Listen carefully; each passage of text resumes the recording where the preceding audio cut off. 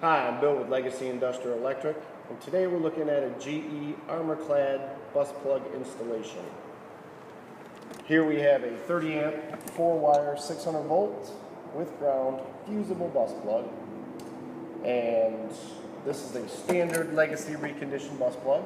This is how they turn out after they go through our process. First thing you want to do is de-energize your bus before installing these bus plugs. And now we're going to get a close-up view to highlight the key points of the switch. The main points are these two metal brackets here, and they are guides that you simply want to line up in your porthole. And see how they line right up nice and easy. After you got that done, just apply a little bit of pressure onto the switch. There's no need to jam or force these in any way. After that, you have 4 bus plug hangers, 1 in each corner, 2 here, and then 2 on the back side. You just want to tighten those down to draw it nice and tight towards the bus so it'll hold on there well. After that, you're ready for your fuses and your wires to run whatever it is you need to.